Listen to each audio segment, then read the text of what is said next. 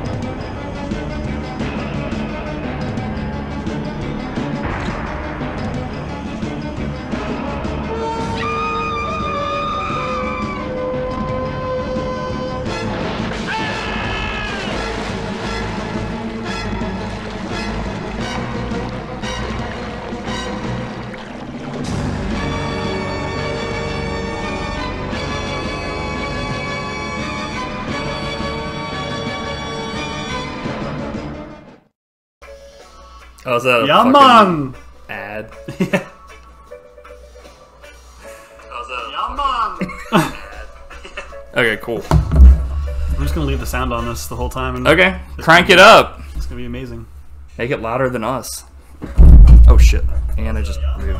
Yeah, yeah, man. It's gonna be an infinite loop. Just like greatness. A loop poop. Poopshoot.com. Cool jazz man, yeah. Yeah. Apple crisp. Yeah, man. Just keep it going. Yeah. Just like greatness. Oh, loop poop. Loop poop.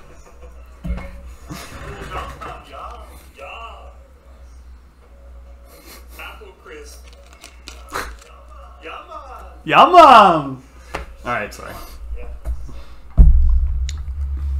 You gave up on that pretty quick, sir. I thought I went way too long. I think, why don't you tell the audience what your thought process behind that joke was? Well, I mean, since pretty much every week is the perfect podcast, I wanted to be able to show like what an error looks like, just so people don't get too used to perfection. You fucking got me. You fucked me on that one. I made you wear the cuckold's horn. Okay, so we have to start off this podcast on a somber note. You know why that is, sir? No. Sonny Chiba passed away. Yeah.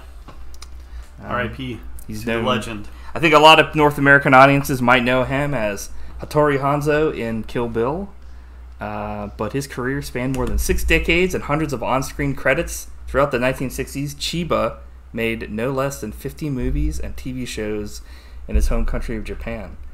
And that was before his international breakthrough in the 70s. So, shout out to Sonny Chiba. He's done a shit ton of movies. He's up there with, like, Jackie Chan, Bruce Lee, all those guys. So, Cheyenne Fat. Yeah. I don't really have anything else to say about it.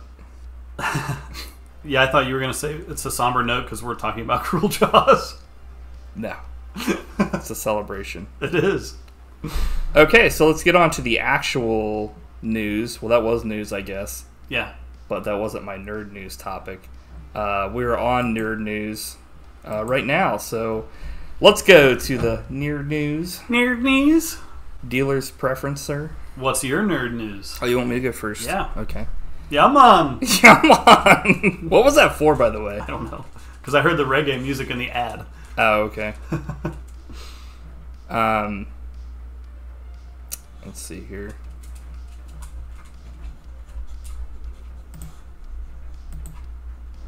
Let me pull this up. Those are my toenails on the floor, by the way. Just needs a trim. So there is finally some like first looks. There are first looks at Clerks 3 that has just started filming just this month in Leonardo, New Jersey. So yeah. Anything jump out at you? I didn't see I saw that they started filming, but I didn't really. Yeah, I think really it was just kind of like a thing where, I mean, the rundown of this quote from Kevin Smith is essentially like when he first started making movies, it was like he made them for like, you know, Generation Z or whatever it was, and like people were in their 20s, and now people are in their 40s and 50s, and like they're not gonna like, you know, it's made for their growing audience, not really for like the new like a younger audience. But essentially, yeah, it's like, I don't know I think we talked about this before, where like it's essentially like Randall, they took just what happened to Kevin Smith. Randall has like a massive heart attack, and then he's like, my fucking life has been wasted. And so he creates he wants to create a movie, so essentially makes Clerks 3 or Clerks 1. So cool. Yeah, I'm pretty pumped because, I don't know, I guess that's really like kind of like a half news thing, but anybody get a half? No, that's full news in my book. Yeah. Cool.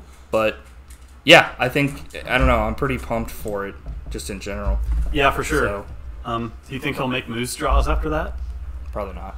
I think that's like a dead thing at this point. No. The one thing that could be better than Cruel Jaws, Moose Jaws. If it's anything like Tusk, it would be shit. But sadly, I think that was like the only one that sounded good out of all the three of the ones he had planned. Mm-hmm. But you know how Kevin Smith is, he like goes all over the place with his ideas. He's like, I want to make a Clerks animated movie. And it like never happened. It became like the Jay and Silent Bob Groovy cartoon movie that was like the shits. And he put Clerks 3 on hold to make Tusk. He's like, forget Clerks 3, I've got a new idea for Tusk. It's like back when he was just smoking so much weed, and then he had a huge heart attack, and he's like, oh wait, I was wasting all this time making shitty movies. So go ahead and tell us what your nerd or your news is. My nerd news is there's a release date and trailer for Clerks the next Nick Cage movie. He's cranking them out, man. It's called Prisoners of the Ghostland, and I'm going to read the synopsis.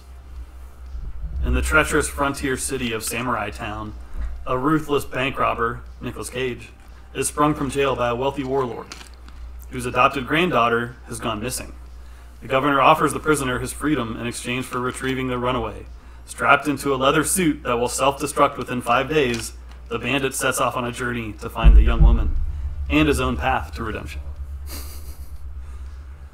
So it's pretty much Escape from New York formula, but with Nicolas Cage.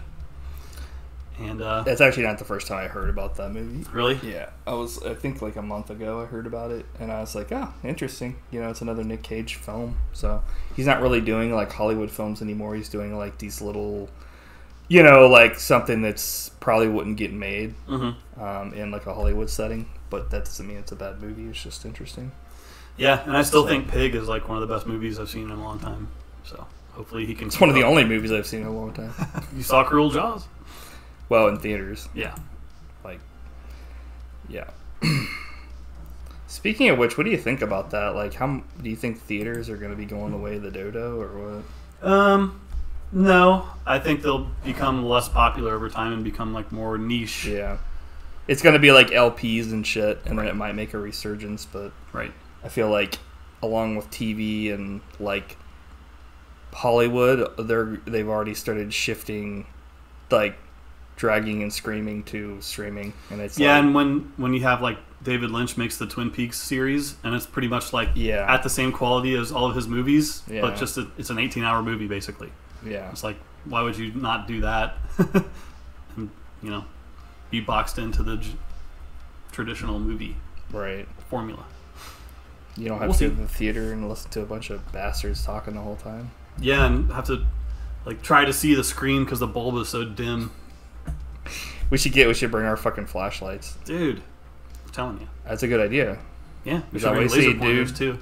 Point out. I'll bring my Vuzuzu horn. I'm like, bring all the most annoying things that have ever been part of a fucking sporting event. I just got a slide whistle for some reason. Like, yeah, like no one can hear it. It's like, okay. Okay, go ahead. You know what the next segment is, sir. Recommendation Nation. Yeah, man. Ding, ding, ding. Oh fuck! Whoa. Gotcha. You did. Actually, I got myself. Okay. So this week, I recommend. I'm like pig again. I'm like, I have nothing to say. Just kidding. So this week, I'm going to recommend the Super Mario RPG Super Nintendo Legend of the Seven Stars game. If I haven't already, have I recommended that before? Or no? If you have, it's probably a long time ago. Yeah, it was like in our OG days. But it's worth recommending every time. That's true. Maybe I should just do this every week.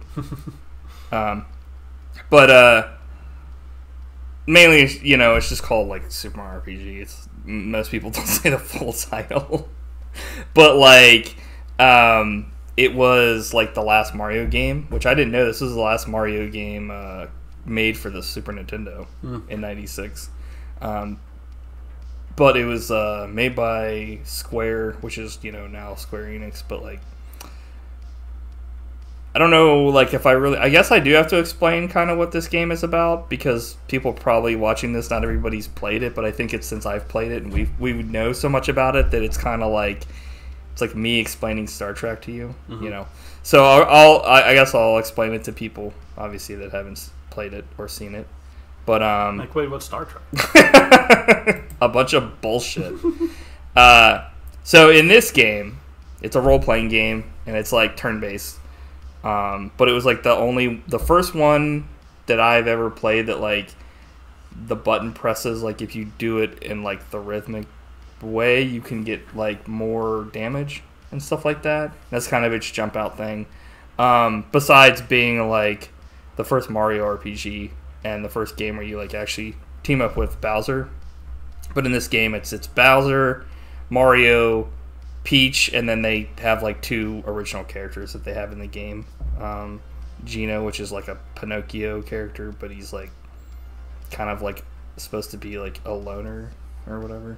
And then Mallow, and he's like a 100% puss. So yeah, and you pretty much have to go back and get all these like stars to like make so wishes can be granted again, which is kind of the plot's a little like whatever. But like the cool thing about it is teaming up with Bowser to kick them out of like Bowser's Keep, because that's like the whole issue is like they take over his fucking place. And they start producing these weapon mini bosses, and you're like, okay, we have to get these guys out of the Mushroom Kingdom. So, was it made by Square in Nintendo? Do I remember that? Am I misremembering that? No. Why? What were you thinking? Because like back then, Square was like the pinnacle of quality. So it's just like a super polished like masterpiece.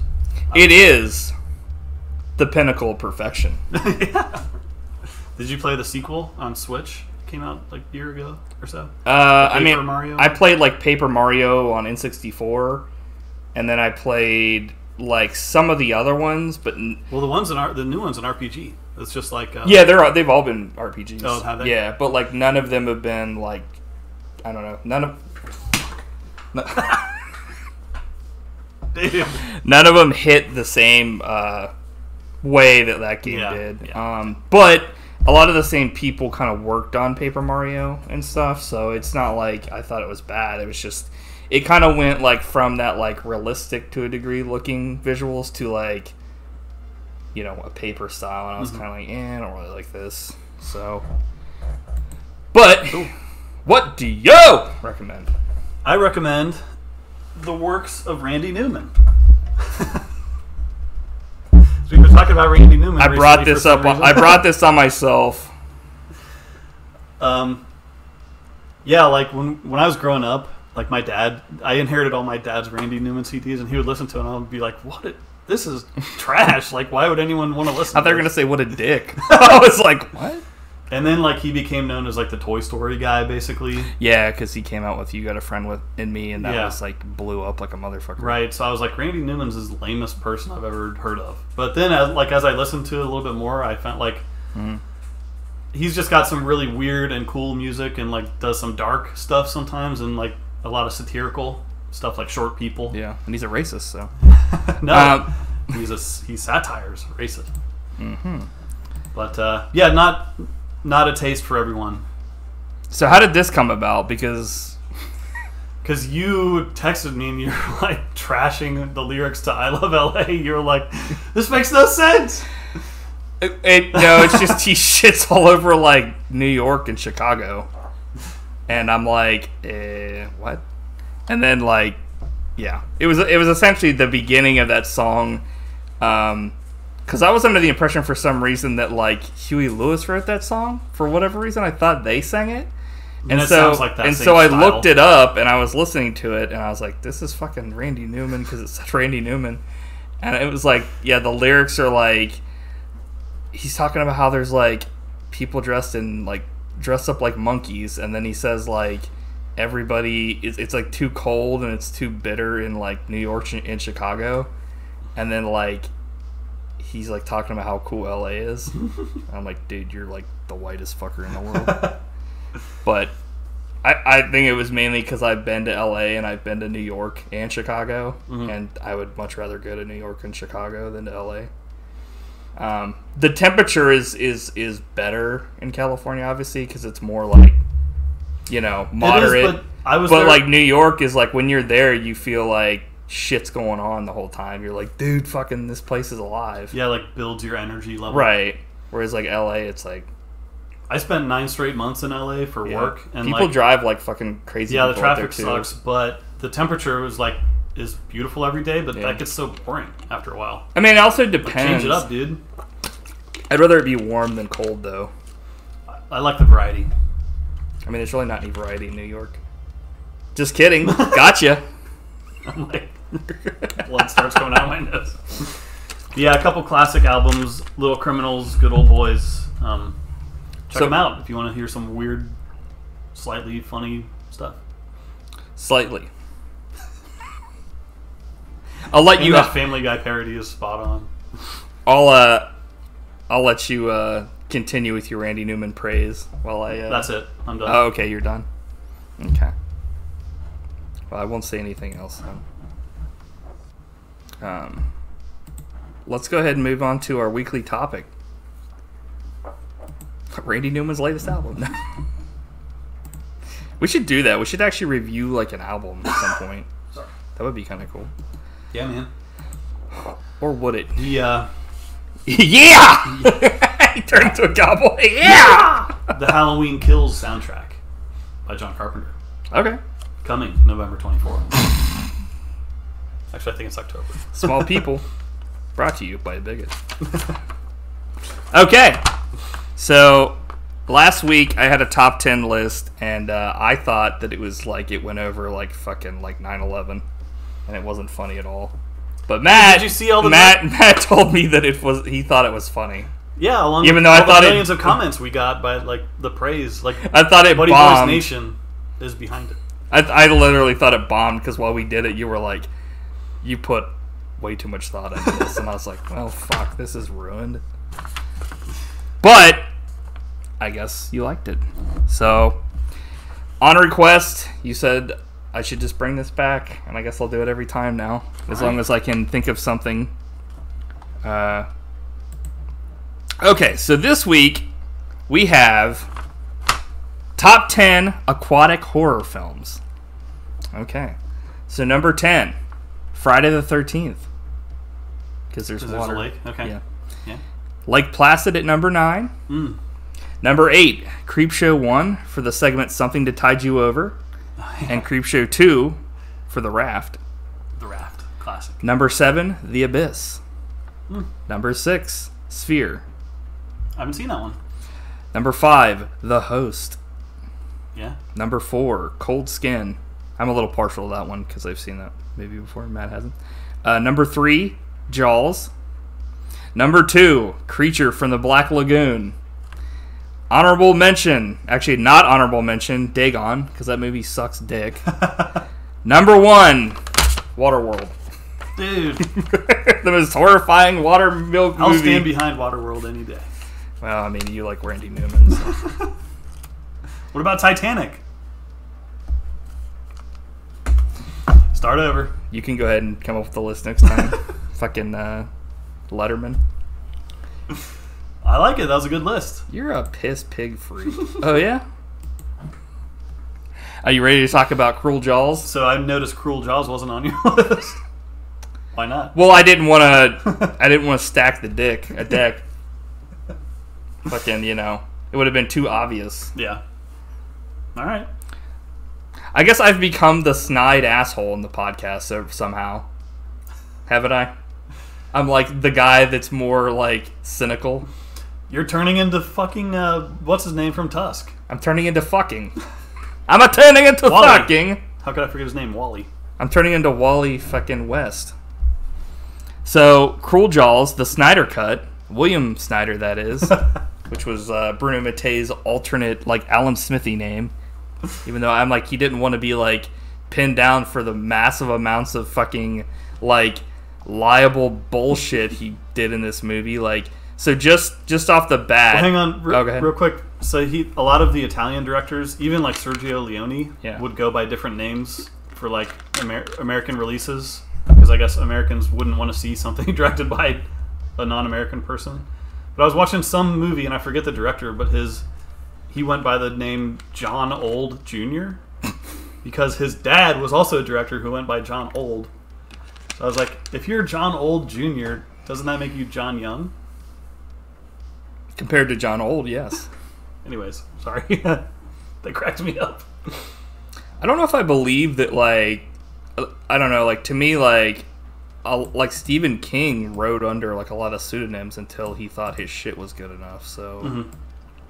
I don't know. Anyway, now that the podcast has been completely derailed... That's what I do. Step it up, Matt.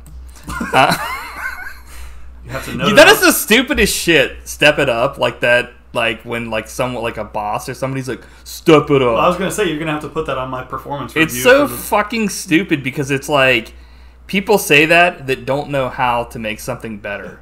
Like, hey, step it up. It's like, okay, and how? Well, I don't have any way to fucking step it up. Just step it up. Let's step a fucking shotgun up your ass and pull the trigger. We always joke at work, like the Simpsons joke, where Homer's the boss, and he's like, are you guys working hard? They're like, yeah. It's like, could you work any harder? They're like, yeah, okay. And like, yeah! It's like, okay, job well done. So some of the footage that was used in this film, Jaws 2, The Last Shark, Jaws 3D, and Deep Blood. So those are just, and that's not counting, I'm sure there's a bunch of other shit, but that's why this movie, I don't know if it was ever even released. No, it was actually released straight to video. But it hasn't been available for a long time because of like copyright issues. Yeah. Cruel Jaws, also known as The Beast, is a 1995 direct-to-video Italian horror film shot in Florida, including the Theater of the Sea, which was like their, like where the extra stuff that was filmed that was like with the dolphins and a seal or whatever. And Hulk Hogan owns it. The film stars Richard Dew, Hulk Hogan, and David Luther, and was directed by Bruno Mattei under the name of William Snyder. It was released on VHS and DVD in relative obscurity, mostly outside of the United States. While marketed in many areas as Jaws 5, Cruel Jaws, it actually doesn't have any connections to the Jaws franchise besides like the shit it stole. So hilarious. here's the synopsis for this film. With the annual regatta celebration just around the corner, an aggressive 25-foot tiger shark swims into the waters of the sleepy seaside town of Hampton Bay. In the meantime, against the backdrop of a shady real estate deal, the defenseless owner of the local amusement park, Dags Snarenson, finds himself with his back to the wall as an unscrupulous land developer and his ruthless mobsters use strong-arm tactics to convince him to give up his property. Of course, the greedy mayor refuses to close the beaches, and before long, the first corpses start washing up on shore. But now that the ferocious aquatic predator has tasted human flesh, it will stop at nothing to get its next meal. Who can rid the ocean of this beast? That's a pretty good summary. Yeah. It's like the best one yet. Yeah. Somebody actually gave it. The one that, like, is literally just a fucking, like, straight-to-video fucking movie has the best thing. So what did you think of Cruel Jaws? It was fucking ridiculous. I was like... This is one of those movies that is so bad it's good, I would say. Yeah, I mean... Like, it's outrageously bad in almost every way. It's... Yeah, It's like The Room. Like, it transcends badness to become amazing. Yeah.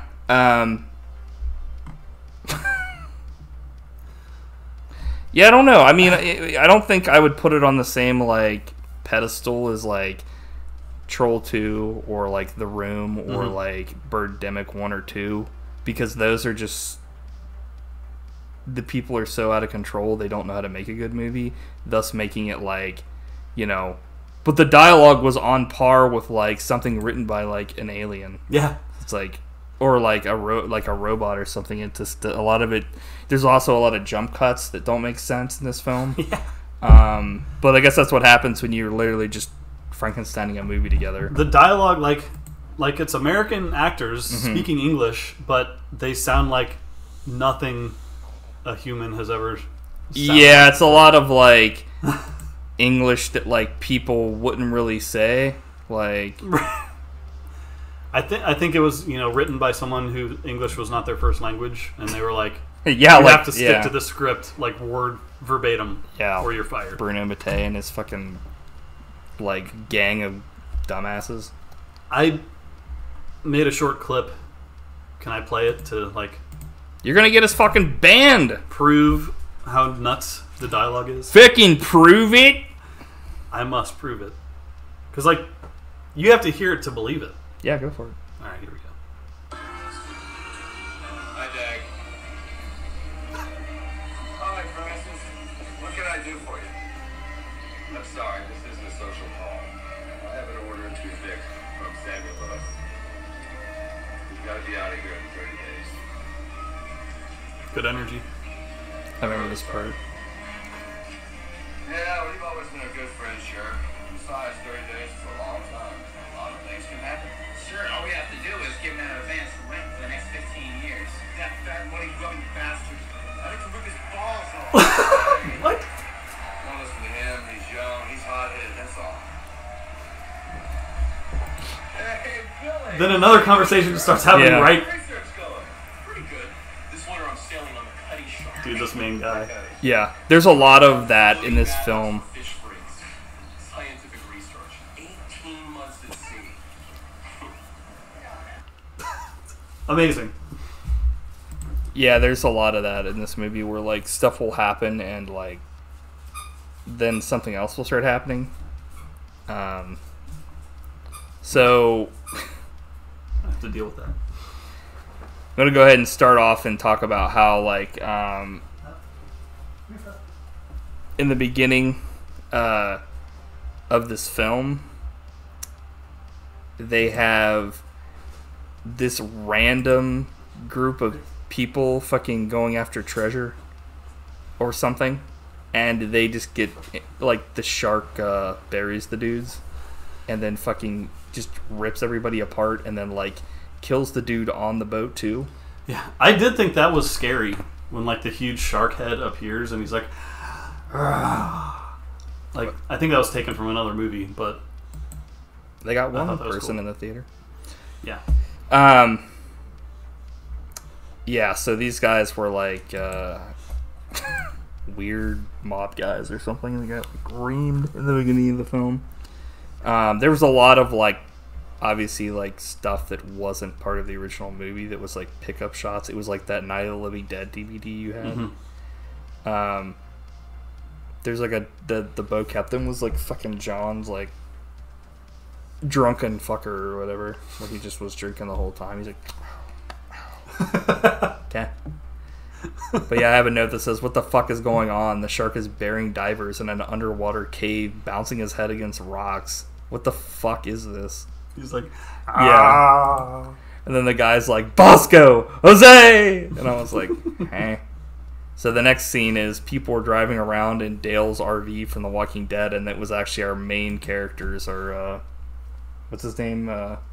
He has glasses or whatever, and fucking his girlfriend that ends up like cheating on him, and then she gets eaten.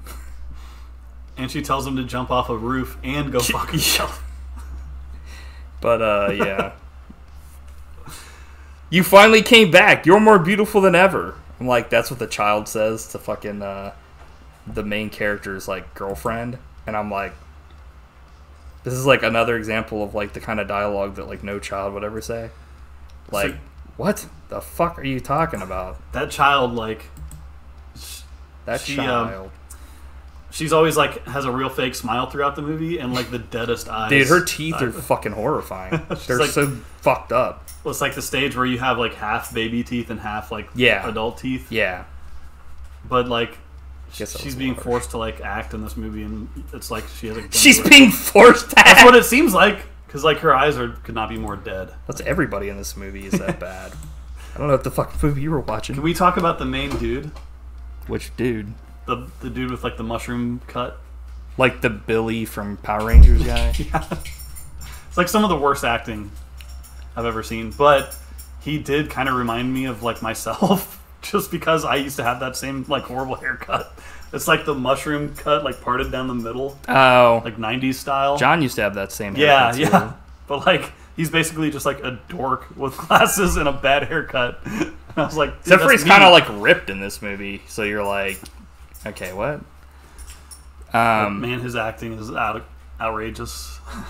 Yeah, that's like... There's only one shark that could do this. Tiger! That's like everybody in this movie is just like that. It's like they're given lines to say and marks to hit, but they're not given direction, like how to say it. So it's like goes all over the place. So we've got our first appearance by the man himself, Hulk Hogan. And when he finally talks, he doesn't sound anything like Hulk Hogan. He's like the dude in that conversation Matt played earlier that sounds like the dude that is the most like chill. He's like, yeah, you know, it's just how it is. But some of the facts about this guy, because there's so little information on this guy on IMDb, because he literally did this movie, and then he did Shadow Warriors 1 and 2 as stand-in work for Hulk Hogan, and that's how I found about those movies that I sent you. It was like, but he met Hulk Hogan in '94 in Orlando when he went to WCW and was supposed to double for like him and Trump, like Thunder in Paradise, but since the show got canceled, he did it for like those two movies.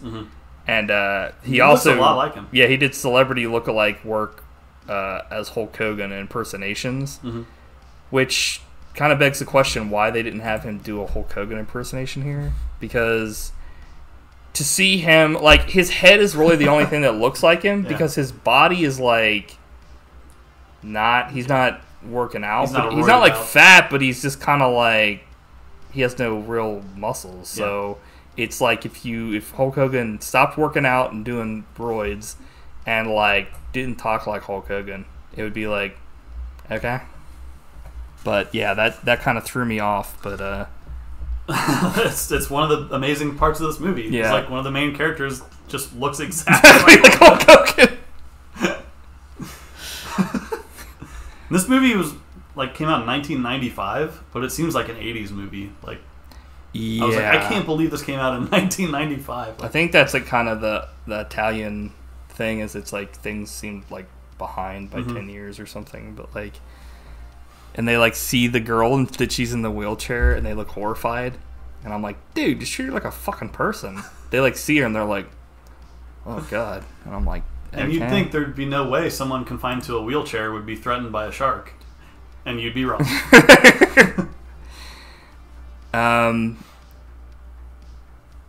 In a split second, I lost everything. My wife and Susie's smile. I was like, this dialogue is pure shit. Like, that was what Hulk Hogan said, because the little girl is his daughter. Hi, dog. Yeah. One of the dudes in that scene that you played looked like Prison Mike from The Office. He had like a purple fucking bandana on his head, and I was like, what is this shit? Yeah, Hulk Hogan's name is Dag.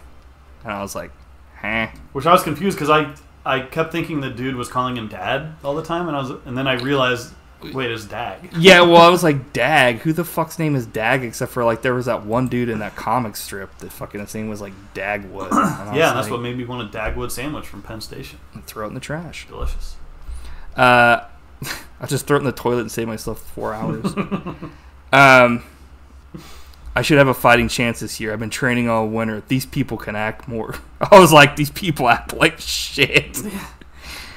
Dag is like a mini Hogan because he's smaller than other guys. Like the police officer is like that much taller than him.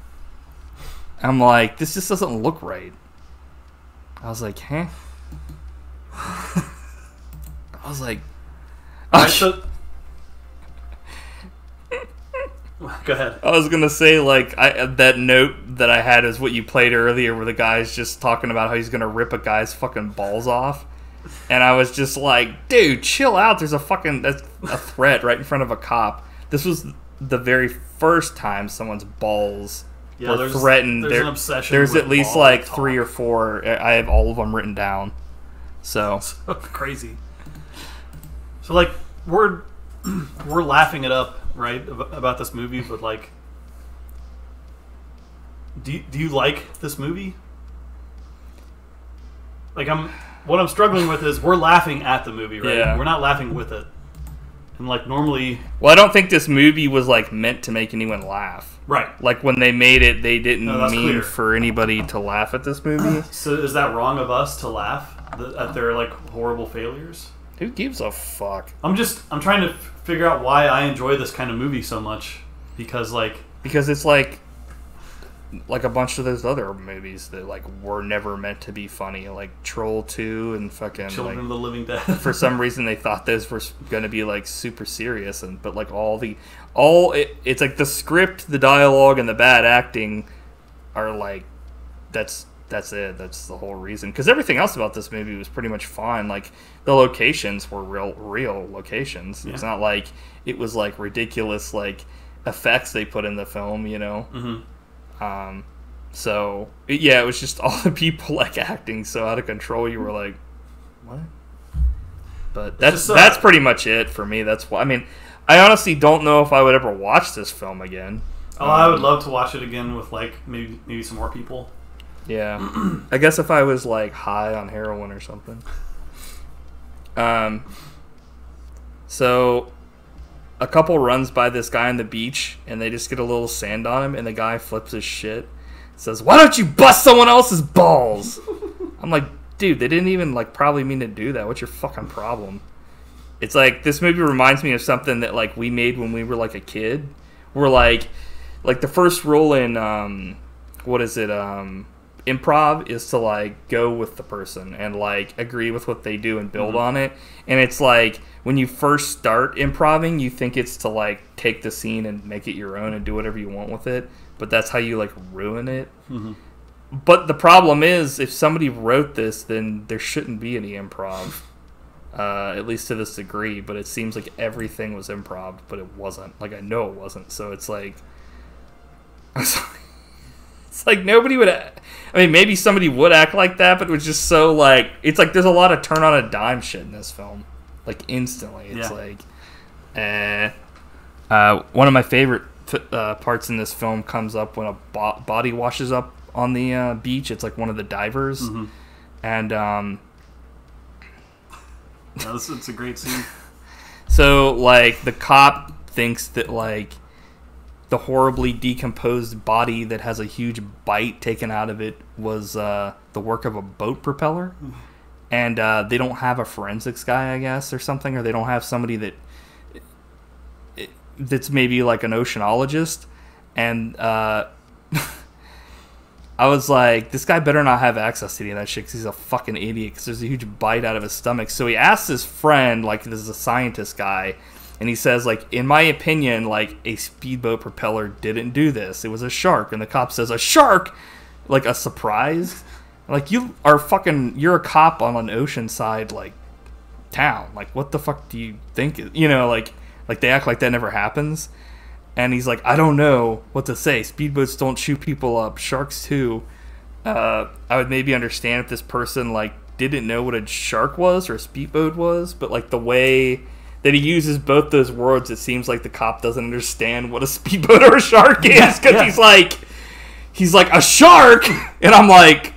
But also, it's hilarious because, like, Billy's just a guy that showed up, basically. Yeah, it was the cop's, like, old friend and stuff like that. So he's, like, doing him a favor to, like, try to use his opinion, and the cop's like, I need answers immediately. Yeah. I was like, why? Yeah, like, essentially... That's your job, not his friend, like, the cop, like, ruins this guy's relationship. Yeah. Because this guy also, later on in the movie, decides to, like, instead of, like, spending time with his girlfriend and, you know, all that stuff, he, like... helps him out with his case, and it's like... Well, his girlfriend was right at the very beginning because she's like, there's something fishy about this, like, you're going to be spending time working on fish stuff as opposed to hanging out with me. She's like, she was right. The time the police couldn't themselves, like, didn't have an oceanologist working with them, which I thought was weird. It's like, okay. And then the next one is also, it's kind of a two-parter here. It's a 1-2 punch of bullshit. The cop and the scientists have seen the body before. They unzip it, and they all three say, oh, Jesus. The mortician hasn't seen it, but he's seen bodies before, so maybe it's a normal thing for him, but even so, he hasn't seen the body before. But they seen it like fucking 5 minutes ago, and then when they first saw it, they didn't react anything like that. They unzip it, and they're like, oh, fuck! And their, like, faces, they're like, the whole time everybody's like, when they're not talking, it's like they're acting it up, like... Maybe they filmed that scene first and then forgot, like... That's what I thought, like, happened, is, like, they filmed that scene first, and then they went out and filmed it with, like later on the beach. But, like, yeah, because it was like, what the fuck? Like... So good. Abrupt cuts in this film. They're, like, talking to the mortician. He says, a shark did this. And then it completely cuts to them talking to someone completely different. And they're not even, like, talking, like, they're in the same poses. But it's like they pulled out the mortician and put somebody else there. And instead of being at the morgue, they're, like, at a yacht club. And I'm like, what the fuck is going on? Like, that's, like, I had to rewind it, like, 5 times. I was like, is there a scene missing? Like, what the fuck is going on here? Like, yeah, there was a scene missing, but they just didn't... They explained it in the scene, but to the amount of, like, explanation that, like, is the bare minimum. It's like, I was like, what? And I even have a note. Seems like there's a fucking missing scene in this film or something because they're talking to it. Like, I guess people, like these people were in charge that they were talking to, and it turned out to be this one guy that's, like, in league with the mob and, like, the mayor of the town or something. But all they would have had to do is been like, oh, hey, mayor, blah, blah, blah. But, you know. So this movie's a total Jaws ripoff. But the funny thing is, like... You don't say. But the funny thing is, in the Jaws novel, like, there actually was a mafia subplot that they didn't use in the movie, probably for good reasons. But it's like, not only did you rip off the movie, but they... Do you think that, like, whoever wrote this, like, actually went through the Jaws book or had prior knowledge of that, or do you think it was just some random bullshit that they came up with? It could be either way, but I mean, it's just a funny coincidence. It's the most... There are tons of Jaws ripoffs, but this is pretty blatant. Yeah. It's the only ripoff that rips off the book. Yeah. And it's cruel. And I was thinking, like, is the shark really cruel in this movie? Very much so. Because He is? he's trained by the He's like a military trained super shark. And he's also, like, there's parts where he, like he tries to bury those people, and then when they come out, then and he's like, when people are in that regatta, he's not hunting for, like, food, he's hunting for fun. So, because, like, if he was hunting for food, he would have just stopped at the one person that fell in, but he starts, like, narking people left and right, and it's like, So good. Also, like, there's a lot of, like, facts in this movie that I think are disproven these days about sharks, about how, like, all they are is, like, making sharks, like, baby sharks, like, eating and, like, killing, and it's like, Then again, sharks, I think, were, like, kind of unknown back then. Like, we know a little bit more about them, but... it was the 90s. So this is another great fucking line in that same scene. You know how many people drowned? You gonna blame those on sharks too? And the scientist says, yeah, maybe. What the fuck? That makes no sense. That's like... I was like, okay, so they have the evidence, and there's a fucking shark bite out of the side of a person's body, but instead of bringing that up, he responds with, I'm going to blame someone's drowning on a shark somehow. Like, sharks grab people and are like, get down the fucking deep. It's like this guy, it's like if Neil deGrasse Tyson was like, no. It's like, this guy's supposed to be super intelligent, and he makes himself look like an idiot in 5 seconds. Maybe I will fucking blame sharks on drownings. It's like, Amazing. Also, you can tell this is like, I don't know, this like you said, this film seems like it was made like in the 80s, because like there's a part where like some dudes whistle at a girl and she like smiles, and then she like they say some not nice things about her, and they're like, she's a super babe, and then they talk about her like upper parts, and I was like, but there is some worse things said later on. There's like some dude talks about how he's like, what the fuck is going on? This guy says, I'm in charge of pussy to these women, and one of his friends starts laughing like he turns into like the Joker. He's like, ah! It's like a fucking like zoom in on him, and then they call him a dickhead over and over again. Dick brain. Yeah, dick brain, and I'm like, and they're chanting it, and I was like, okay, these are adults. Yeah, these are like they're acting kids, like 8-year-olds. Yeah, it's like so. But weird. also like he like said some pretty fucked up shit. He's like, I'm a fucking, I don't know. He's like, I'm the inspector of vagina. I have to check it, and I was like, okay. Yeah. Like we're probably like 15 minutes into the movie at this point, and I'm like, dude, this movie is a classic. Yeah, I have like 10 pages of notes here. I figured you were gonna like. I just couldn't run out of paper. When I get to like when we watch these kinds of movies, it's like every 5 seconds I have to stop the fucking film and write something, because I just can't believe what the fuck is happening. Yeah, like each line is more mind blowing than the last. And it's not like I'm pissed. It's just like I'm so like, what the fuck? Like I would rather watch something like this than something that's just boring. And I'm not mad. I'm just kind of like, what the fuck is like? Who the fuck wrote this? So this is the second time that someone in anger said they were going to tear another person's balls off in the film. It's like a thing that happens a lot in this movie. They should have called this movie not Cruel Jaws, but Cruel Balls. So people are making out on the beach. Actually, it's just a couple, but the one dude is like super bronzed. And I'm like, I bet that person got skin cancer, like hardcore. Like the Viking dude, yeah, the Nordic. Because man. He's like, it's ridiculous. The girl's like, I want to go for a swim first before we have sex on the beach. And I'm like, dude, that is a fucking mess. Like, you're going to get sand all over the place. How old am I to fucking say that? Fucking sex on the beach, fuck that shit, you're sand everywhere. It's true, though. Like Anakin Skywalker. Well, fucking shit. He had 2 beautiful boys and girls. Totally legit cut of guy putting one toe in, and then it cuts to a close-up of his face. It's freezing! I'm like, this is sad shit. Like, this guy was probably, like, jerking dudes off in fucking an alley for $5 a pop before they fucking pulled him off the street. Lord, man. Most of the people in this movie, like, what the fuck? They had no profession before this, I'm pretty sure. Yeah, it was like a non-union. This guy had no brain. Dick brain. No, literally, like, this Viking guy was just, like, an idiot. He was a idiot. Oh, man, it's Cruel Jaws in the hunt for his next victim. Cruel Ass Jaws strikes again.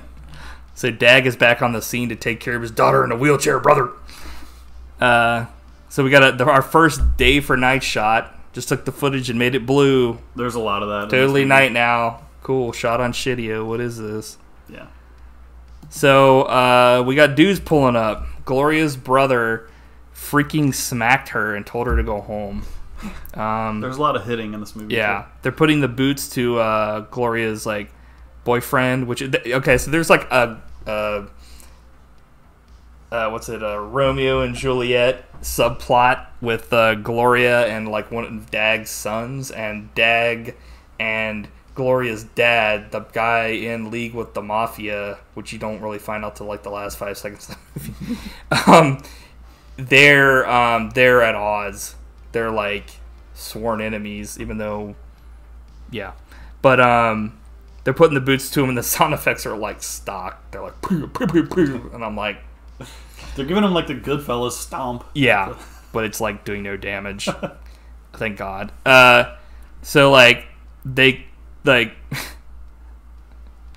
they're breaking into, like, this place in the dead of night. They're going into, like, Dag Hogan's aquarium to feed poisonous fish to his fucking dolphins and like, the, whatever it's called, the fucking... the otter or whatever. Yeah, or whatever. And I was like, dude, this is fucking fucked up. But, like, they stop it before it happens, thank God. Because it's like, I don't need this shit in this movie. I don't need fucking them to, like, kill a fucking animal, even if it's fake. Like, yeah, speaking of cruelty. Seriously, these guys are fucked up. Because the fucking... like, Hogan picks it up and he's like, someone's trying to poison the dolphins, dude. And I was just like, okay. Like, how the fuck did you know instantly? Because they said they put, like... Strychnine. Which is, like... Isn't that, like... It's like poison. Well, you can't smell it, I think. I don't know. So, like, he's like... Strychnine. Yo! Guy whose girlfriend gets killed by Cruel Jaws is in the police station. Like, this is the guy I was talking about before that has no brain, the fucking Viking.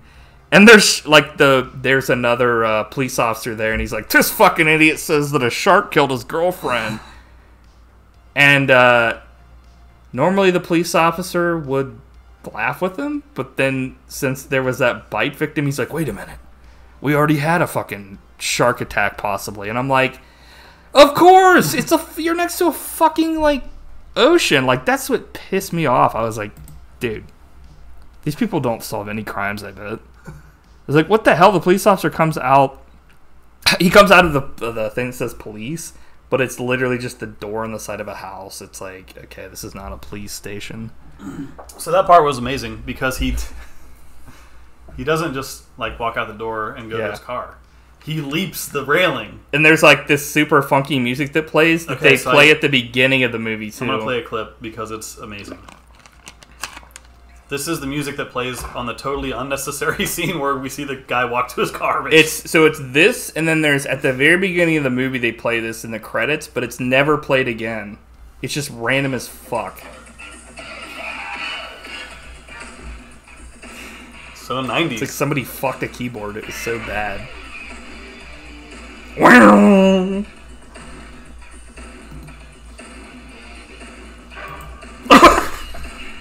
The Milli Vanilli sound effect. Oh my god. Also, there's a lot of blatant copyright infringement with the music in this. But they cut it off just before it gets straight up copyrighted. But so, we'll get into that here in a minute. That was the most outrageous. Yeah. You're a son of a bitch, sang Brother Dude Jack. That's what Hogan says that to the one dude that comes to, like, serve him the papers. And he's like, you're a real son of a bitch, dude. And I'm like, actually, it would have been cool if he said it like that. But he was like, you're a real son of a bitch. And I was just like, okay. This music is completely inappropriate because they're talking serious business. And it's like clown music. But having said that, out of nowhere, Hulk Hogan says, I'll beat the shit out of anyone that tries to poison my dolphins. And the guy says in the least convincing voice ever, I don't know what you're talking about. And then the seal pushes him in the water. And he's like, he really was full of hot air. And I'm like, what? What does that have to do with anything? Also, this dude's walking all over the place, like, throughout the entire movie with an unlit cigar in his mouth. I don't trust him. Yeah. And then we get our first actual night shot in the film. I couldn't believe it. So we got double alert, ADR. Looks like she said what? So this is the scene when the whole movie starts to unravel for the relationship of Billy and Vanessa. They're about to have sex, presumably. And the police officer comes to their boathouse, or wherever they are, and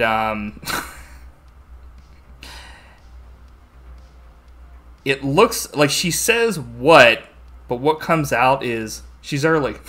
So she's like, and it's like, she's early. I think that's really the only time that I remember seeing, like, it was so blatant. Yeah. I noticed that quite a bit. And I was like, But Billy was about to have sex with his girlfriend or wife, Vanessa, and he'd rather chase a shark. Billy, I want you to find the tallest skyscraper you can and throw yourself off of it, and then go fuck yourself.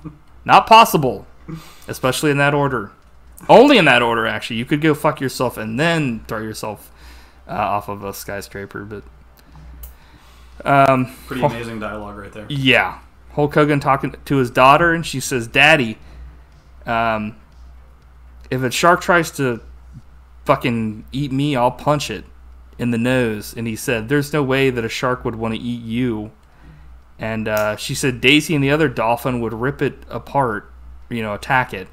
And I said, well, fucking foreshadowing. That specifically doesn't happen, though. I thought what would happen is they would somehow, like, come to the rescue and, like, run off like the cruel jaws, but that doesn't happen. But she does get attacked. It like instantly, like, she falls in and it's like going after all these other people, and she falls in and it's like, oh, fucking little girl in a wheelchair.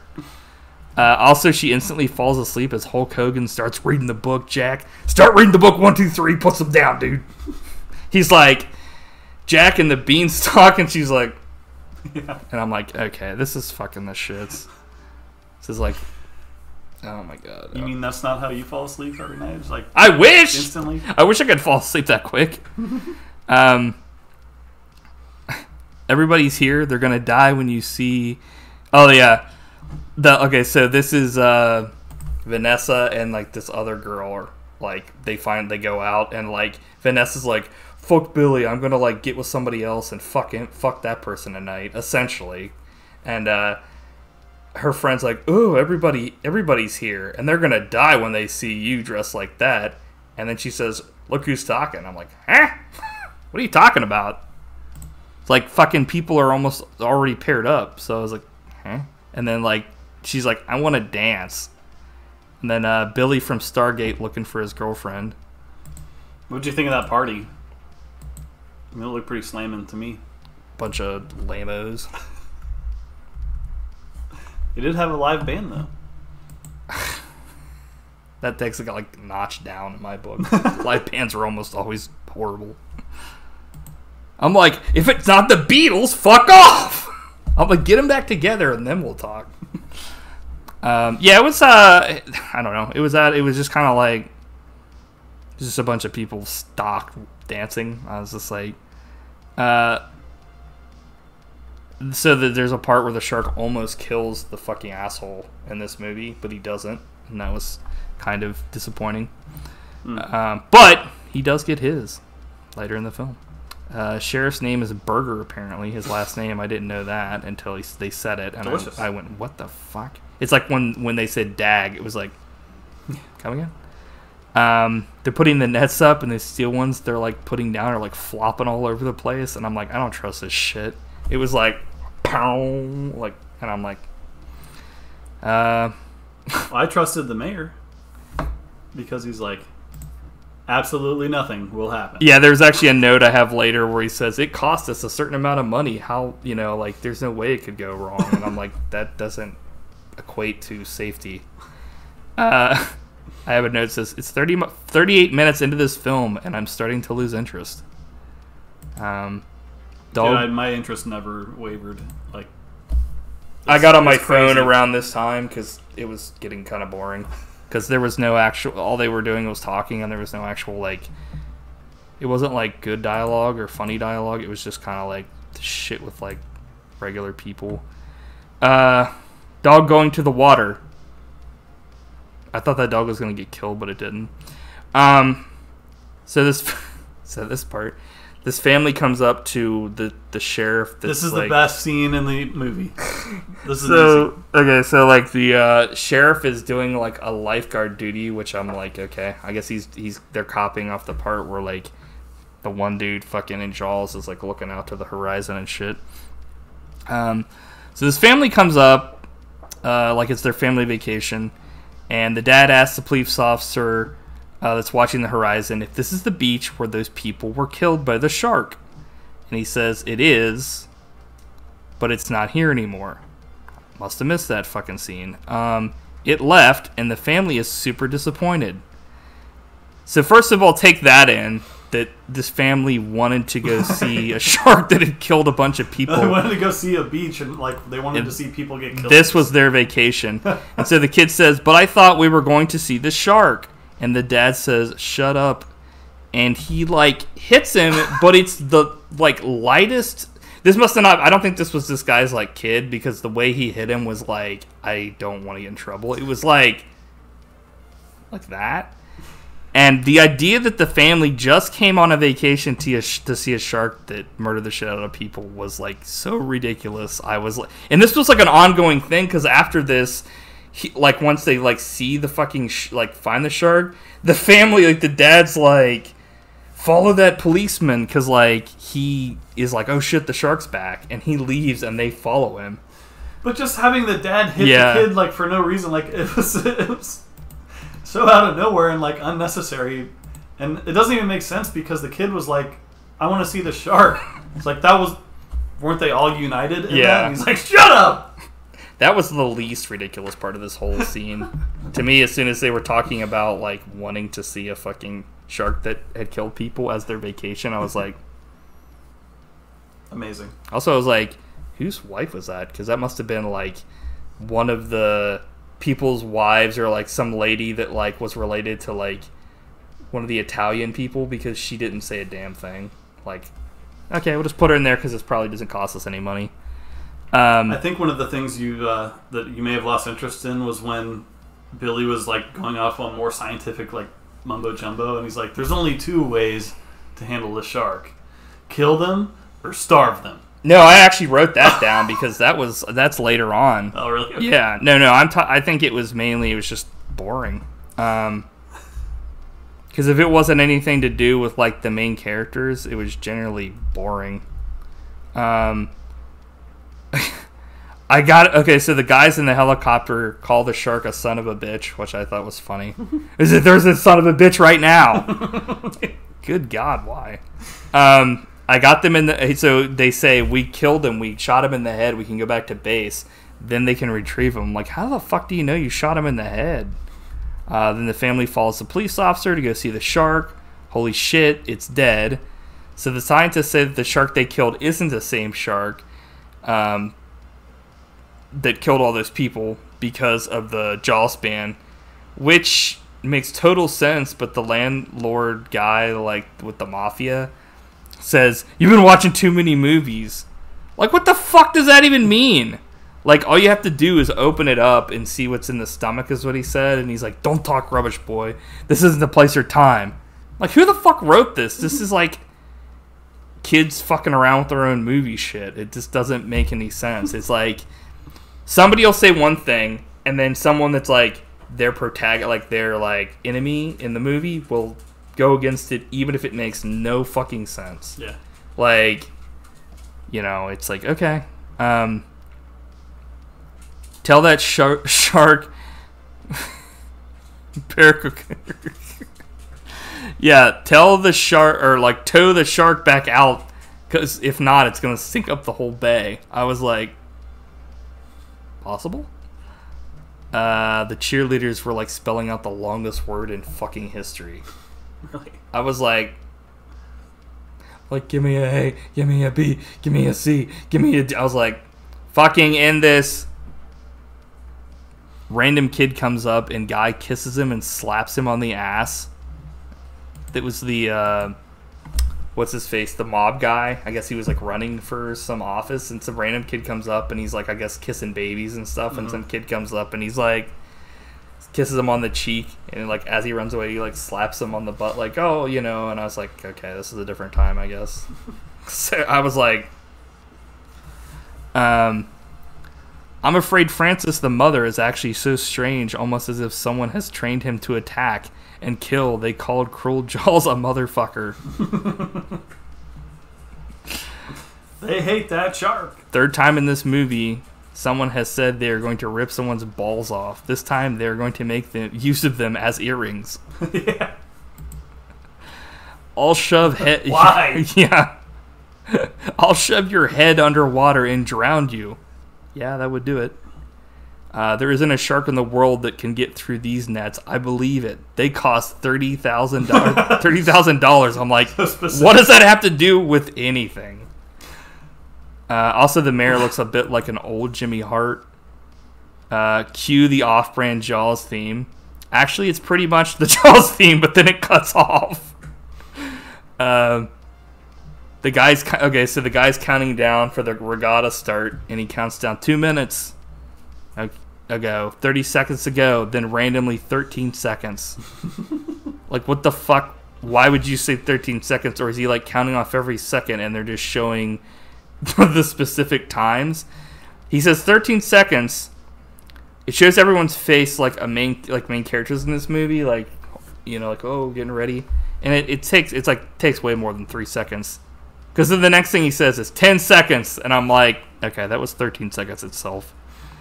I was like, let's see. So it's not clear like on who was winning the race between the two, because at one point some like the main guy, like the bad guy, was like, oh shit, I'm gonna lose to this guy, and then the next second the person is being cheered on. So like he's like, fuck, what am I gonna do? Because the guy was like beating him, and then the next second his like the bad guy's friends were like, yeah, you're beating him, and I'm like, what?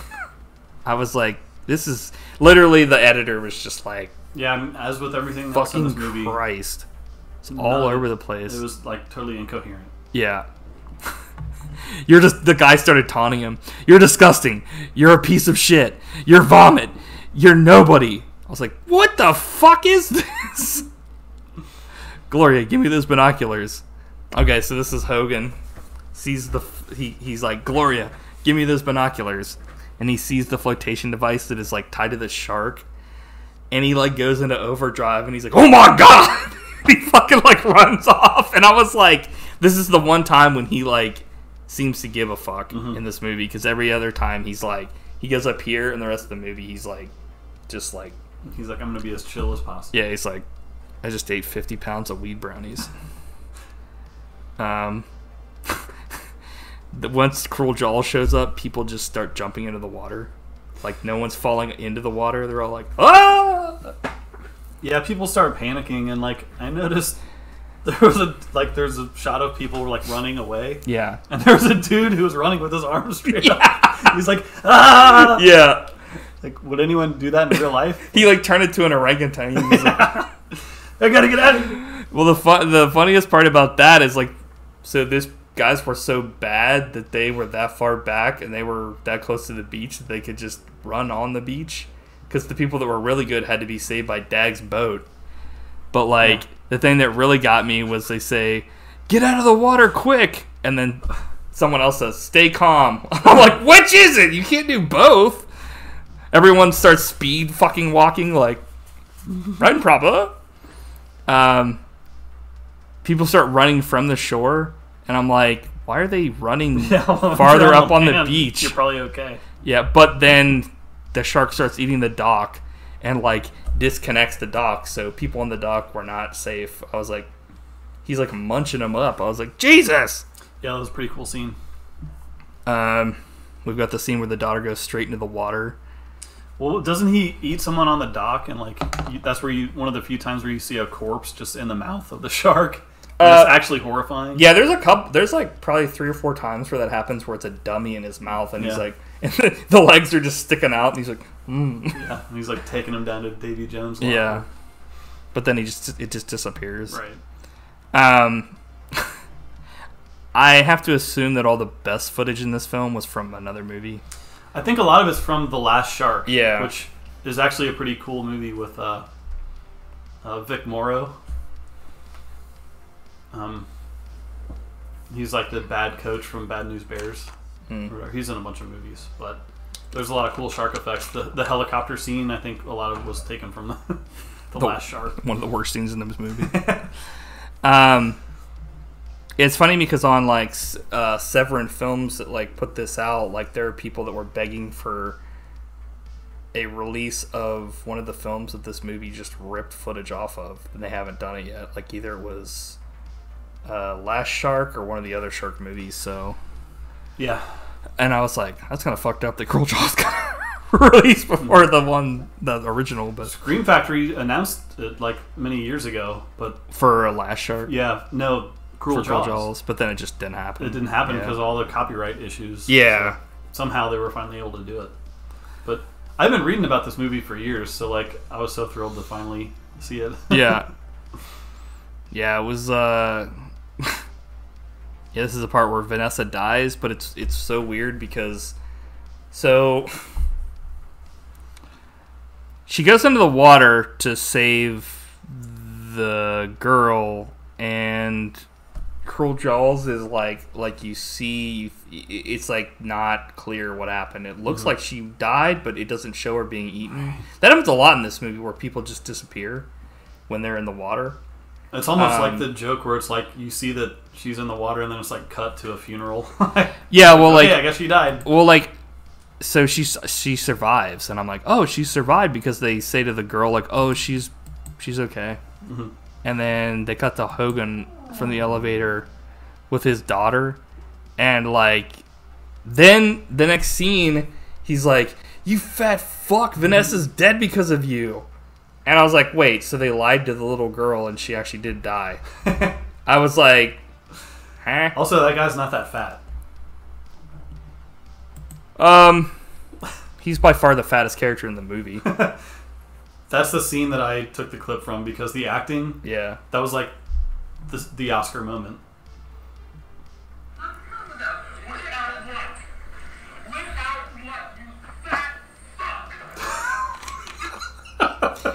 It's like, dude. Oh man, amazing. That part was more jarring than anything for me. It totally was. Because it wasn't really that funny. I was just like, wait, so this is how we're telling that a character died? Now I think it's funny, but at the time I was like, what the fuck is this? So then they offer a reward.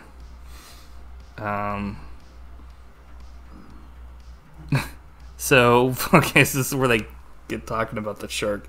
All you have to do is put a bullet in its head, and it's fucked. The tiger shark we're looking for is a homicidal maniac. I repeat, a shark is a homicidal maniac in this film. Wait, so now there's a mafia fucking plot in this movie, or something. The reason I say this is because he's talking about their friends in New York, and they're going to be disappointed, and he's like, fucking fugazi. I was like, what is this? This is like some weird tacked on last minute. Yeah, it has nothing to do with the rest of the movie. Yeah. My father used to use this for hunting. 12 gauge. Cool! So the after the regatta, I guess like the fat fuck's kid and his like friends go hunting to like, they're like, let's go kill this shark and, you know, get vengeance for all our friends. And that way, like, oh shit, Slippin' says cool Bengal shirt. But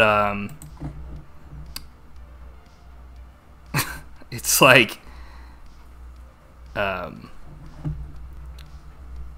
gonna go hunting for the shark, and so it switches over to like it starts playing the fucking Star Wars intro. Yeah, that's what we were referencing earlier, like the most. But it's not like, you know what it is, but it never actually plays Star Wars. It plays like the very beginning. Part yeah. at the beginning. And I was like, I can't believe this is happening. Yeah. You. Of all things in this movie, I didn't expect the Star Wars Yeah. to start playing, and it happens twice. Yeah. But as soon as, like, it's like literally just the very lead up to the actual, before you can be like, you still recognize what it is because it's the beginning before the actual song, but no one ever has just played that part. So they just play that part, and then it instantly switches over to some random shit for obvious like reasons. Like a MIDI version of this, like, Star Wars rip-off theme. I mean, after that, it's not Star Wars at all. Mm. It's just random bullshit. It's like, okay. Cruel Jaws. I was like, okay. Everybody's acting like it's a big joke. So, like, once they get on this boat and Vanessa's been killed and all this horrible shit's happened, Dag is like... He's, like, in the best mood ever. Yeah, he's, like, joking around like a motherfucker, and, like, other people are joking around, and, like, even the main character doesn't seem to give that much of a fuck. And I'm like... This must have been filmed before everything else in this movie. Like, everybody's acting like it's a big joke, and I'm like, didn't your fucking girlfriend just die? And didn't your daughter, like, come inches away from being munched by a shark? Yeah, there's, like, a note I have later where, they like... left her alone, too. Yeah, actually, like, I have a note about that. What was wrong with these people? But, like, the lady on the other boat gets completely spooked by just stock footage. Ronnie. Well, speaking of that, okay, because that's one thing I thought of when I was a real little kid. Mm-hmm. I saw that like stock footage of the shark, the great white shark, like eating the chum. Oh, like whenever it like opens its mouth and it's jaws, like, dislocate and stuff. Yeah. And I remember as a little kid, that was like I'd never seen anything that scary in my life. Yeah, I was like, I can't believe real monsters exist in the world. Yeah, that was a moment that I will never forget as a real little kid. Holy shit. And I was triggered by Cruel Jaws. You were triggered? Damn. But there's a lot of that stock footage of like sharks munching on meat. A lot of it's pretty good and some of it's shit. Yeah. So Ronnie gets eaten alive and they try to pour gas on it, and then they like light a flare, and then the whole boat just blows the fuck up. I lied. That's the best thing in the movie. That was so amazing. That was straight up Children of the Living Dead. Like, I don't understand how this makes any sense. Like, what the end goal was in their mind. But basically, they have the gas can. They're like pouring the gas, and it's like, it's like all of the characters huddle around this one area too. Like, so they pour gas all over themselves. Then they put flames over top of the image, and then there's just a huge the entire thing explodes. And it's like, this is comedic genius. Yeah. Also, there's like the Dag ship that's also out looking for the shark. They somehow like get stopped by a random ass rope that's just in the sea, which I was like, how often does that happen? Like, but they like untangle it, and they're completely fine. So it really didn't add shit except for like some tension a little bit. As much as this kind of a movie can have tension, where the characters are really not, nobody gives a fuck about them. Yeah. So they go to the helicopter, and they lower down this meat hook to try to hook the shark, and it's huge, and apparently it's so strong that it can pull the helicopter down. And he pulls out like a plastic fake M16 because it's like blah, blah, blah. And apparently it's not doing shit, and they're like super close to the water, and the shark hits the helicopter, and then he like just jumps into the water like the police officer. He's like, and I'm like, good lord. That whole scene was just like the how shark movies get out of control now, like Jurassic Shark and Sharknado. Like that was I think that was the very first like, this is straight up bullshit. Yeah. Because like the shark changes size so much in this movie. Sometimes it's like a regular size shark, and in that scene it was like as big as a helicopter. Yeah. He's like, it's fucking huge, and then it's like it like was sucking the fucking rope like a spaghetti. and like pulled the fucking helicopter down. Also, during that whole scene, instead of like cutting the line, the fucking police officer just kept talking shit to the helicopter pilot. He's like, "Pull it up, you fucking idiot!" Yeah. And the guy kept telling him like, "I mean, we're stuck. We can't go anywhere." To this next scene, Hulk Hogan's wearing like a fucking Pugsley outfit. He's got like a striped Beetlejuice shirt. I was like, what the fuck is this? Oh, this is the part we were talking about. Susie's all alone at the aquarium. That's when they like run back, and I'm like, why would you leave your young daughter alone in the aquarium when she literally is in a wheelchair? And earlier, like, she almost just got eaten by a fucking shark. Like, hey, I know you just got eaten by a shark, but I'm going to get fucking super high and go off and try to fucking hunt that shark with these friends because we're going to act like idiots. But also, as they run out of the room, there's a weird touch where, what's the main guy? Billy? Is that his name? Yeah, I think that's right. He, like, turns back and thinks about grabbing the maps. Yeah. And then he turns the light switch off, and I was like, you don't see that very much in movies where people just turn the lights off as they exit a room. It's like so unnecessary. Well, not only that, but it was like totally like they were like, we have to have him look back and think about taking the maps because later on someone does take the maps. As soon as they get to the aquarium, Hulk Hogan's like, go get the maps. And yeah. He's like, okay, why did he even come in the first place? Well, not only that, but like it's like foreshadowing for like these two henchmen that like end up going to the aquarium, like the place, and stealing the maps. And did you get a good look at the map? Oh yeah, I have a huge thing about that. But like this is hot stuff. They're like, the henchmen get there and they're like, shit, this is hot stuff. On the map, they have a spot circled and it says, "It's here." It's like an X and a circle and an arrow. And it says it's here. And I was like, who the fuck would circle a spot and do that when you're like not like 3 years old? That cracked me up so much, and it made me think like, wait, is this a comedy? Like, were they? Yeah. Because that was so ridiculous. Yeah, it was like they had to like the henchmen were straight up like comedy idiots. Yeah. It was like everything looks okay here, out of nowhere, wrong. That's like they say wrong and then fucking knock out both the dudes. It's like, what is this? More great comic timing. Wrong. The henchmen driving away on the boat, the scene goes on forever. Like when they're like in the morning stealing the boat or like getting away on the boat, they're like looking around, like one of them is, and like they're driving away and it literally goes on for like probably like 3 minutes. Yeah, I mean, if you cut out like all the unnecessary shots of like the police officer walking to his car, like this movie would be like 15 minutes long. Yeah, I mean, there's so much like unneeded. Yeah, they just chopped the fuck out of like what's it called, like Last Shark and a bunch of other movies, put it together with like additional bullshit footage they wrote. Right. Apparently in this film, it's known that the shark has been trained in the Navy. Like, how the fuck is that even possible? When I heard that, I was like, that actually would have been kind of an interesting thing to talk about, not in the last 2 minutes of the movie. Right, it's at the very end of the freaking movie. They're like, oh, by the way, the shark was a fucking Navy SEAL.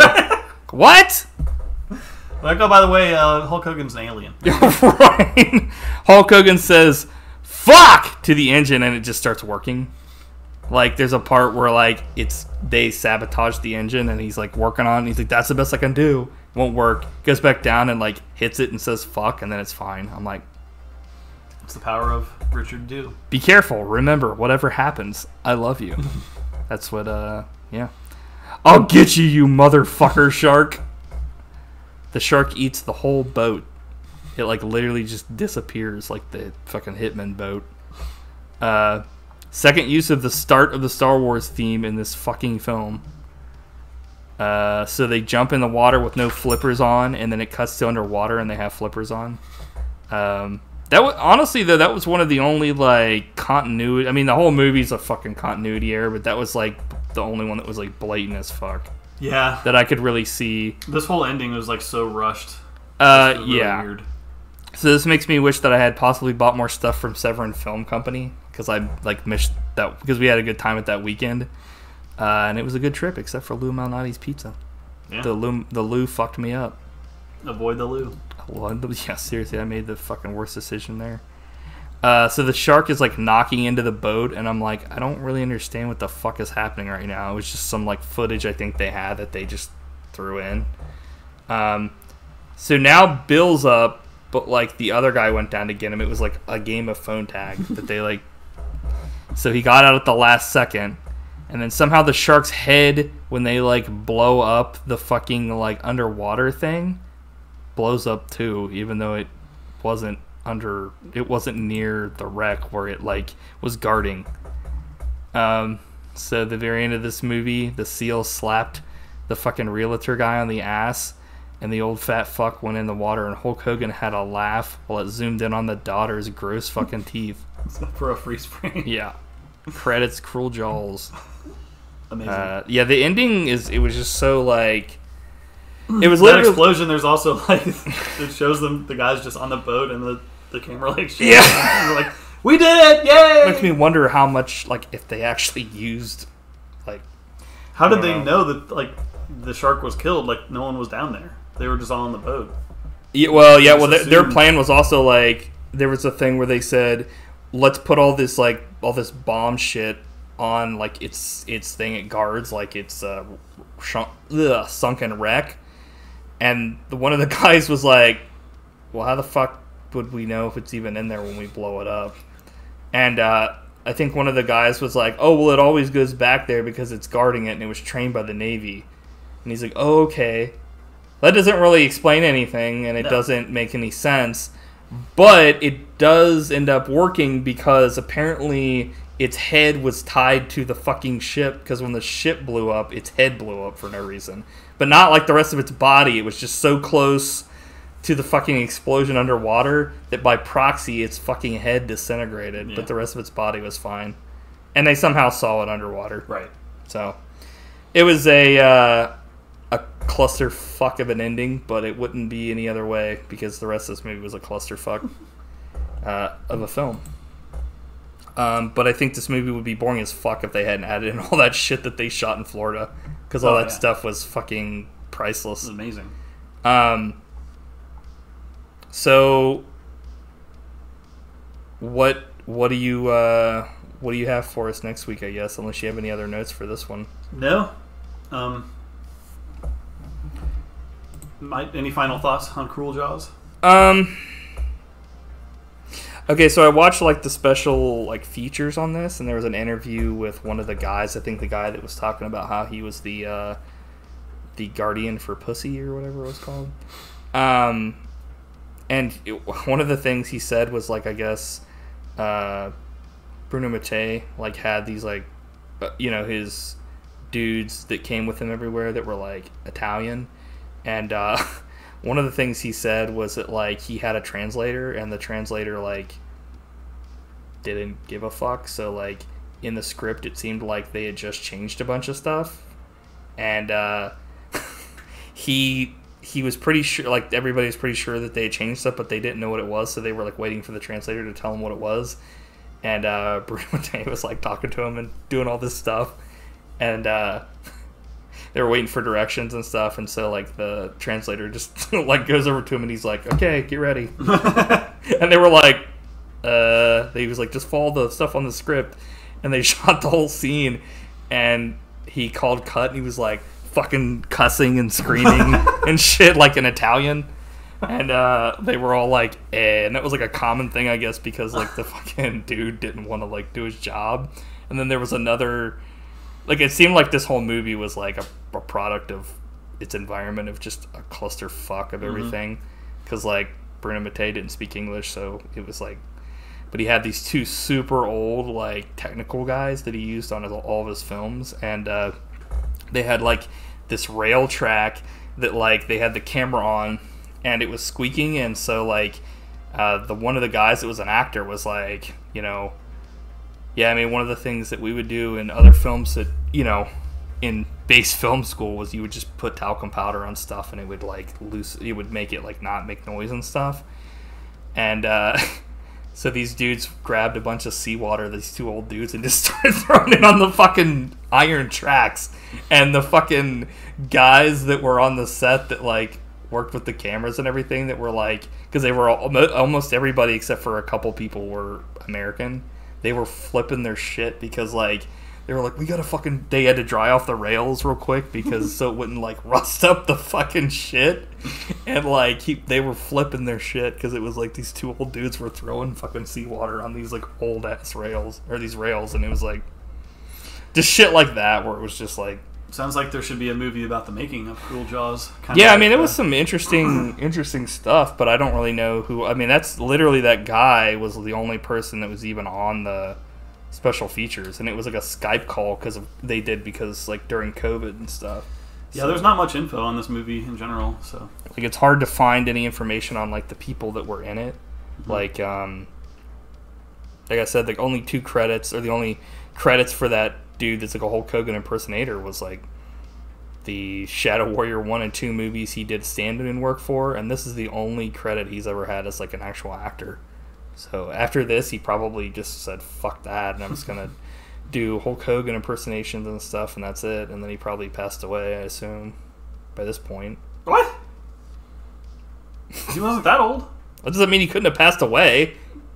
Okay.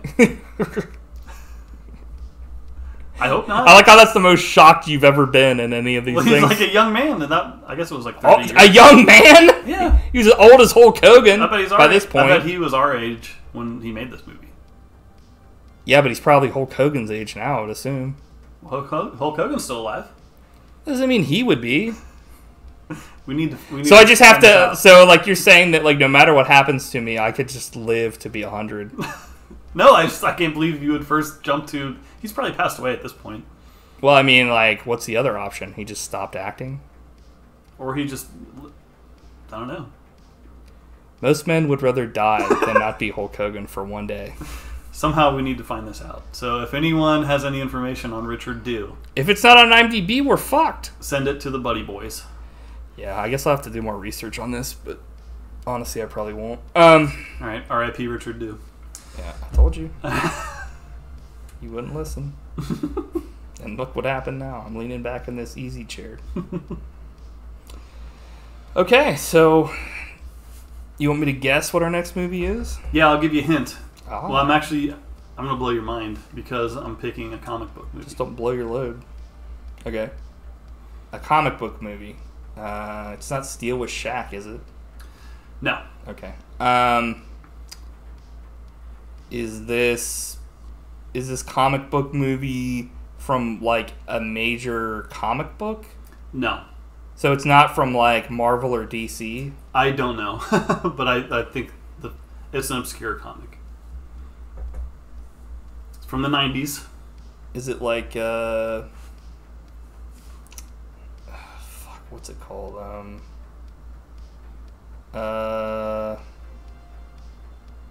It's not The Shadow, is it? No.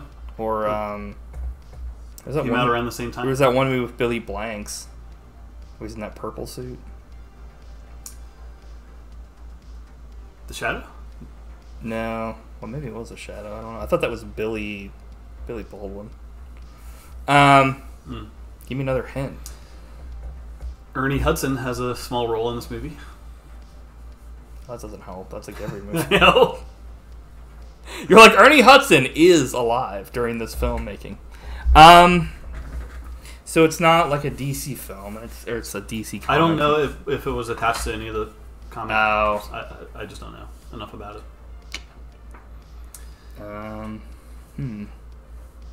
Here's a big hint. The main actor was killed during the making of this movie. Oh, okay. Everybody knows what this is. Batman Begins. No. Michael Keaton. Yeah. The Crow. The Crow. Should be fun to talk about.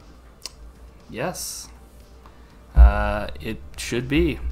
Yeah, so The Crow starred... Brandon Lee, yeah. son of Bruce Lee. Yep. So, he's famously known, sadly, for being killed on the set of the fucking film with a gun. Yeah. And not a real bullet, but a bullet that was lodged in the fucking gun itself. Yeah. So we'll talk about that more, probably. You can't really talk about The Crow without talking about that, but we'll talk about that next time. Do you think that's how Richard Dew died?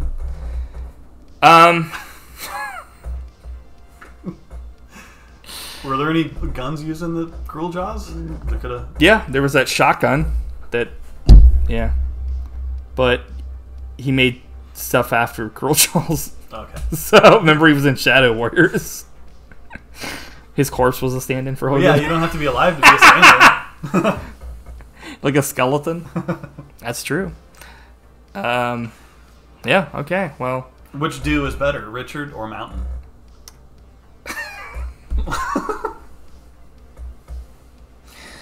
I'm going with Richard. Yeah, I don't really drink Mountain That Dew. dude rules. That dude rules? Huh? Yeah, I don't really fuck with Mountain Dew. It fucks me up. When I was younger, I used to drink it a lot, but I had like a fucking conniption fit one time. So no Mountain Dew for me. Only Richard. Only Richard's. I'm gonna have a conniption when I find out he's dead. When you find out? Yeah. Ah. I need confirmation. The confirmation from the Buddy Boy Nation will give you not happiness, but pure elation. Or wait, that would be... You're like, I'm having elation because I found out a man had died. Okay. I think we've dragged this shit on long enough. All right. It's time to put it to an end, just like Richard Dew. I hope nothing happens. That's what Richard Dew said.